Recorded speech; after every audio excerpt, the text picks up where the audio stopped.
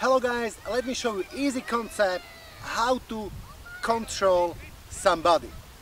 Firstly, try recognize position relatively to his arm. This is inside and this is outside.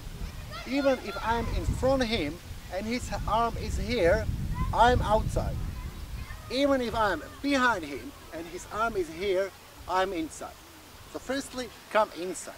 How to do it, I show you in the future.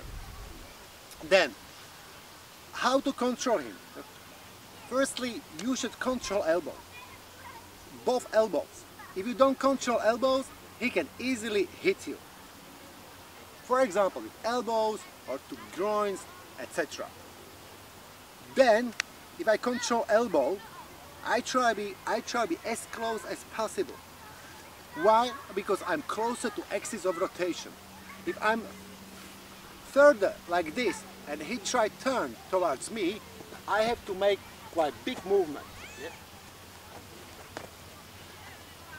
But if I'm closer, firstly I control him also with my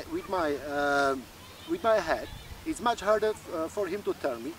I can strike him with hips, but what is the most important, that I am closer to his axis of rotation. So if he try turn now, I'm making much smaller movement. So first exercise is grab his elbow and he try turn. He try turn towards you. This. Okay. Next exercise is that how I control his elbow. From this position, I try see opportunity how to hit him. It can be him, this.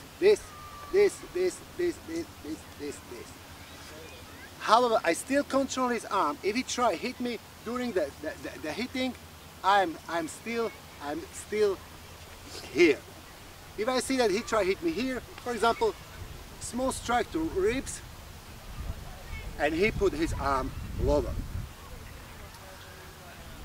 Then, of course, I can put him down. I can put him down through his face, like this,